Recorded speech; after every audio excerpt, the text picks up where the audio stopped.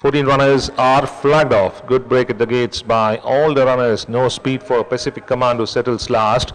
Whereas Vision of Rose towards the fence takes the charge by about half from Fatuma. The one moving up very fast on the outside is Gusty Note to be the leader.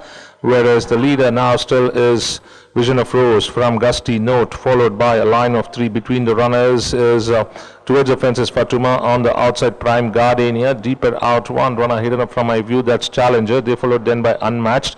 Ayur Tej comes in next, followed by Plethora. Towards the fence is Reigning Queen. They followed then by Blue Brigade, Hot Seat together towards the fence. Between the runners now looking for a gap is Royal Star. Another 5 to 6 lengths behind is Pacific Command as they come into the straight.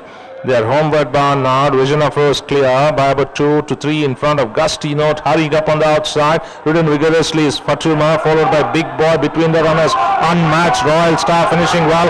And between the runners, there is a part of a room is Reigning Queen. Plethora finishing on with Fatuma on the outside. Royal Star coming fast on the outside. Unmatched finishing on the inside with Fatuma. Royal Star going stride for stride. Royal Star, Fatuma. Royal Star wins it. From Fatuma, Unmatched, Big Boy, followed by Gusty Note and Reigning Queen together. They followed then by Plethora.